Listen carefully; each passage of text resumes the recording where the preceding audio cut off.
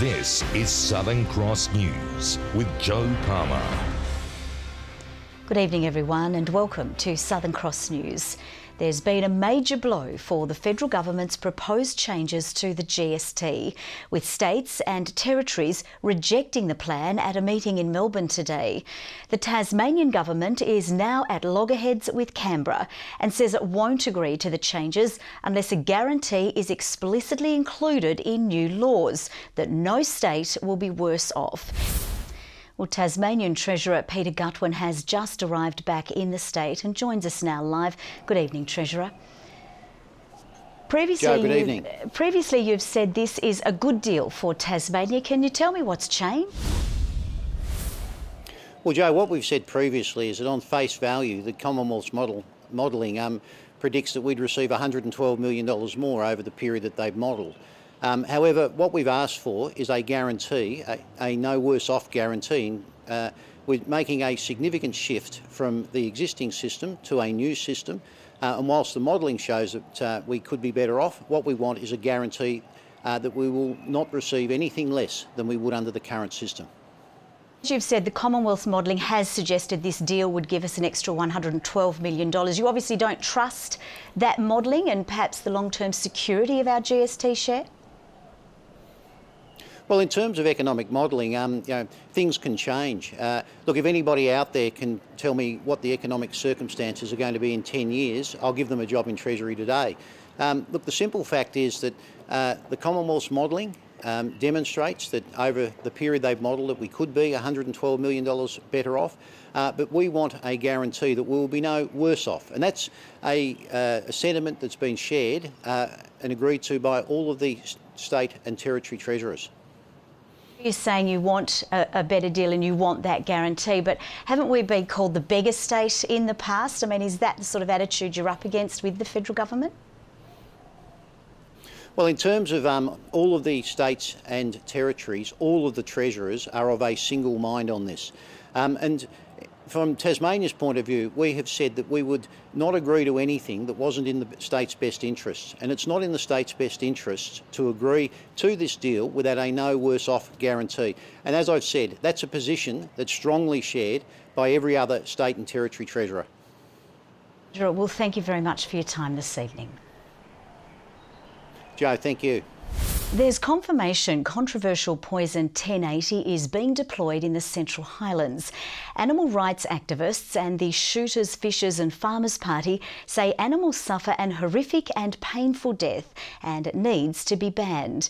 But a prominent wildlife biologist says there's misunderstanding about the issue. And a warning, some viewers may find this story distressing. This controversial poison is said to be deployed in coming days at a property in Tasmania's Central Highlands. It's not right, the risks are too great, and if there's a risk to endangered species out there, why would you do it? De Pipui says it inspected the property and found an unacceptable risk of browsing animals and that the owners had no other viable or effective choice left but to use it. While there are strict protocols around its use, those opposed say there's other options. It's unnecessary, particularly when you've got qualified and enthusiastic volunteers of ground hunters and shooters who can do the job. Despite 1080 being legal, fresh concerns today raised about its impact on native and endangered species. It's a long, prolonged death with seizures, vomiting, diarrhoea, bleeding, hemorrhaging. It's a nasty way for any animal to die. Like anything, if you consume poisons, that poison is going to go through the ecosystem. But these claims are questioned by this wildlife biologist who says while it is highly toxic to cats and dogs, there's historical ignorance surrounding the issue. It's in some Australian plants. So most native wildlife has a resistance. Tasmanian devils are very resistant to 1080. De Pipui allowed 1080 to be used at 40 properties last financial year, but maintains it's only ever as a last resort and will be used until viable, safe and cost-effective alternatives become available.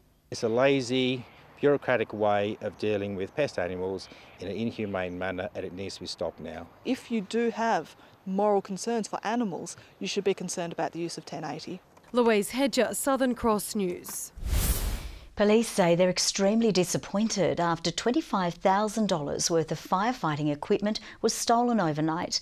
The goods, including a petrol generator, radios, hoses and pump, were being used at a fuel reduction burn near Nunamara. Police say the remote site is only accessible by four-wheel drive or motorbike. They're appealing for anyone with information to contact Crime Stoppers. Metro's proposed Derwent River ferry service could be contracted out to a third party. The government-owned business is conducting forums as it decides on a plan going forward. One issue being considered is if Metro could offload operations to another business. Certainly, as we've acknowledged, we're at quite an early stage of our planning process and we're not at a point yet where we've determined how the service will be delivered. Subcontracting is one of the possibilities. We're certainly not at a point to confirm that today. There's still no timeline on the setup of the initial service, which is planned to run between Bellerive and Hobart. Australia's Hotel and Motel Association is calling for a fairer playing field when it comes to short stay rentals. It wants to see the same rules apply around disability access and safety. It's one of the most divisive issues facing the industry. How to juggle hotels and motels against the explosion of short stay sites like Airbnb. Today, those from traditional accommodation told an upper house inquiry it wants short stay sites to face the same rules around disability access and safety. They're really important. We comply with those things, so we're looking for some sort of level playing field, and also that those buildings that are being used for home sharing are registered and that they're not ducking out of their obligations. Kemuel Wood only recently became an Airbnb host in St Helens. He says there's not enough family accommodation over the busy summer season. We, in our peak tourist seasons, we do not have the accommodation in town to deal with the tourists that come to town. So short-term accommodation fills in that gap. But there's concern the good times won't last forever. We've been through tough times here in Tasmania as well. In fact, we've 5 years ago, the winter here was 48.5% occupancy. We're talking more like 80% occupancy now. The Caterers Association also fronted the inquiry today via video link. In its submission, it opposed any more regulation that placed more burden on the short stay industry. The inquiry will meet in Burnie tomorrow. Sean McComish, Southern Cross News. A new bus service on Mount Wellington aims to fix access issues and congestion at the popular tourist spot. The regular scheduled route will take visitors to the top of the mountain even when the road is closed to the public because of snow. Rolling into town, these are the new buses set to be a game changer for Mount Wellington. Regular scheduled services from Hobart's waterfront to the top of the mountain. The tour will take 2 hours to complete from the city back to the city again, with a 20-minute stopover on the Pinnacle, and we also have a one-way ticket. Those one-way trips could be used for mountain bikers and walkers on the uphill leg, dropping them at the top of trails. It's an addition and an ability to get more visitors, more locals up on the mountain, cars off the road, and the real attraction for us is to activate those existing expensive assets, the walking tracks, the bicycle tracks that are already on the mountain. The biggest change will come in winter, when snow blocks public access to the summit.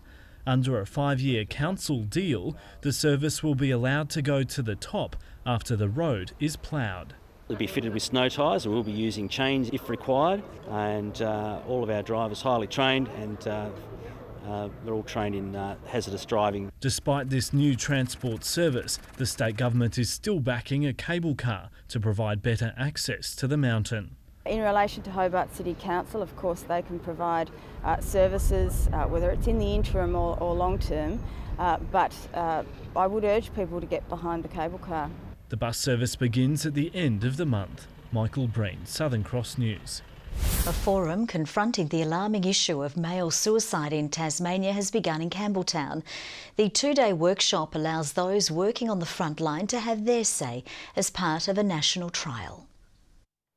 For former police officer Mark Davis, choosing to share his story of overcoming suicide is simple. I really do not wish other people to go down the same track as me, and if they can glean anything from my experience that helps them, makes them take shortcuts, lets them have a better perspective, then I'll be really pleased. Speaking today at a statewide forum addressing the issue, Mr Davis encouraged others not to become a statistic. Once I got over the very strong reluctance to seek help, I did so, and from then on things started to improve.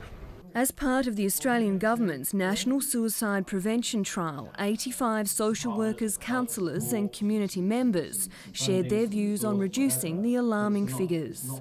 3 out of 4 suicides in Tasmania are men, and there's some different things we could be doing to make our approaches more male-friendly. Glenn Poole tours the country, leading workshops, trying to get to the crux of the crisis. One of the key things is that we tend to approach suicide as a mental health issue, but what we know is that most male suicides are not linked to mental health issues. They're linked to social issues like relationship breakdown, like trouble at work, money issues. Last year, 60 men and 20 women committed suicide in Tasmania, but the general consensus today was through more training, education and tailored support, lives will be saved. Bringing it to the front of mind and actually helping us to think differently about what the issues are. The Primary Health Tasmania Forum will continue in Campbelltown tomorrow. And if you or someone you know needs help, you can contact Lifeline. Jessie Gilmore, Southern Cross News. The Royal Hobart Hospital is set to gain some more life-saving equipment for our youngest patients, thanks to the generosity of those who donated to the Give Me 5 for Kids appeal. Hobart radio station Triple M today handing over a $500,000 cheque to the Royal Hobart Hospital. The Embroiderers Guild of Tasmania has today celebrated a centuries-old craft, its members spending 2 years carefully stitching hundreds of intricate pieces to feature in the Golden Anniversary exhibition. Golden threads to mark a golden moment.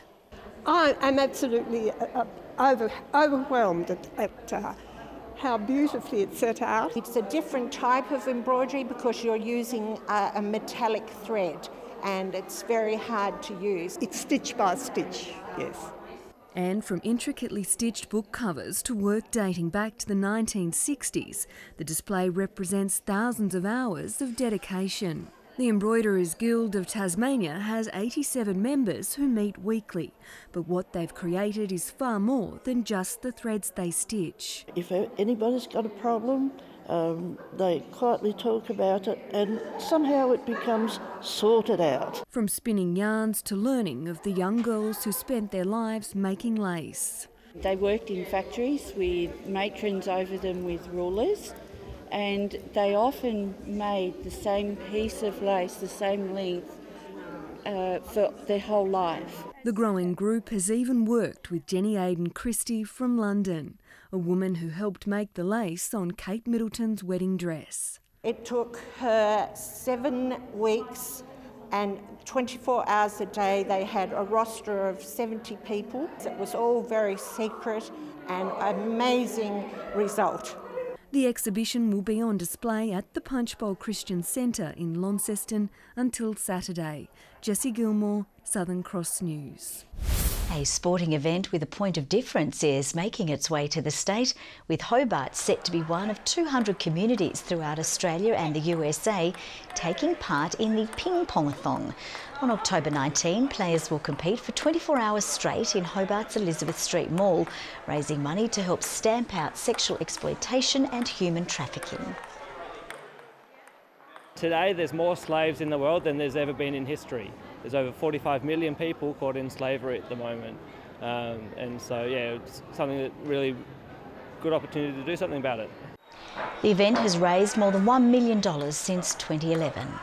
Now let's take a look at the day's business and finance news. Thanks to Tasplan, your local super fund, higher commodity prices have boosted local material and energy stocks and pushed the Australian share market to close higher.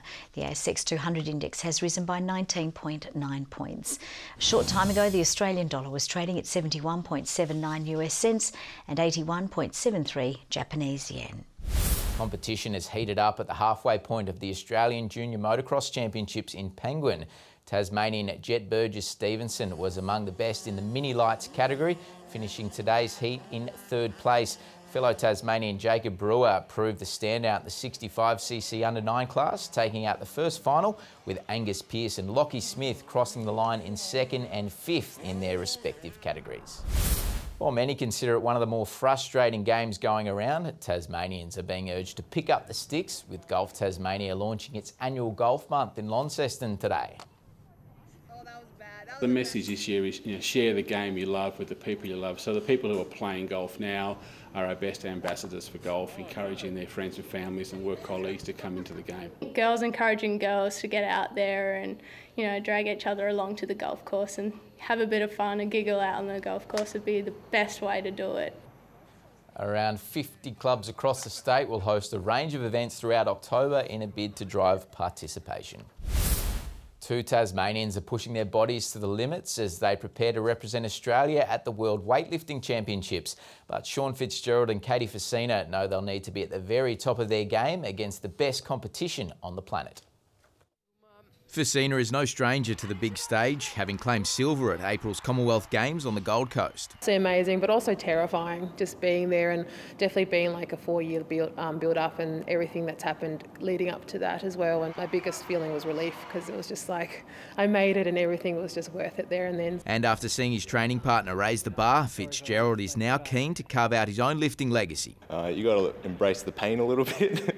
Just enjoy the lows more than you enjoy the highs, I guess. As the only 2 Tasmanians securing a spot in the Australian squad, the pair journey to Turkmenistan at the end of this month for weightlifting's World Championships. And while Facina heads in as one to beat, Fitzgerald is embracing the unknown of competing in his first international event. The day I worked out I could do it as a sport and compete, I pretty much got addicted, came to the weightlifting academy, and now it's been 3 years off to the World Championships. And with the Com Games ticked off, the young mother has one more big goal in mind before calling it quits in the sport, the Olympic Games in Tokyo in 2020. I'm becoming a really strong role model for my son. As he's getting older now, he's nearly 3 and he's starting to come to the gym with me and learning a few snatches and clean and jerks. So I'm definitely, the biggest part I think I'm getting out of this is I'm cementing some good values for my son as well as a person. Good evening. At Eastern Point recorded our top today with 23 degrees, Hobart 17, Launceston and Devonport reached 21 and Burnie 18. And after a very dry September, not much rain with the system that crossed today. Mount Reid registered 13 millimetres overnight and all readings today under 3 millimetres. St Helens 22 degrees, Friendly Beaches 19, Flinders Island, Low Head and Ouse 17, Smithton 16, King Island, Grove and Strawn 15 degrees. Now some shallow low clouds streamed over the west and south of the state today. Some thicker cloud did gather over and off the northeast with that trough, with most of that cloud now entering the Tasman Sea. Lower level cloud over the Bight and Southern Ocean, that's heading our way, and the trough's also responsible for the cloud over the southern mainland. Tomorrow the high over the Bight pushes a ridge over Tasmania as well as central Australia. A weak cold front passes to our south and the big trough still there over the mainland. The winds southwest to southeasterly at 10 to 20 knots, more easterly over the north at 25 knots before tending light and variable in the afternoon. Now the forecast for tomorrow, cloudy in Hobart, 15 the top, 14 the high for Cygnet, bit of cloud over Norfolk and 16 degrees. Launceston, partly cloudy, fine, 17 the high, 15 for Devonport and Campbelltown. A late shower may be moving over Campbelltown.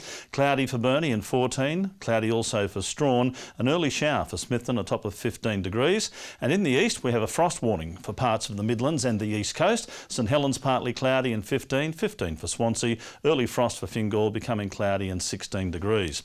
On Friday, mainly fine after patchy frosts again. The chance of a light shower over the east. Areas of morning fog on Saturday, followed by a fine day with light winds, and the first day of daylight saving time will be mainly fine, although a little cloudy. Sunset at 7:24 p.m. with last light at 8 minutes to 8. A possible storm in Perth tomorrow, partly cloudy in Adelaide and Melbourne. Rain for Sydney with possible heavy falls. More would be appreciated further west, I'm sure. And a partly cloudy day and 27 for Brisbane. A little bit cloudy at the moment, 11 degrees in Hobart, 14 degrees in Launceston, Devonport currently 15 degrees. Daylight saving on our doorstep, Joe. I'm well prepared. I've got the spray, the lacquer for the curtains. They're not going to fade on me this year. Well, good luck with that. Gosh, your wife's lucky. Thank you very much for that, Murph. That's all from the team. We'll see you a bit later. Bye-bye.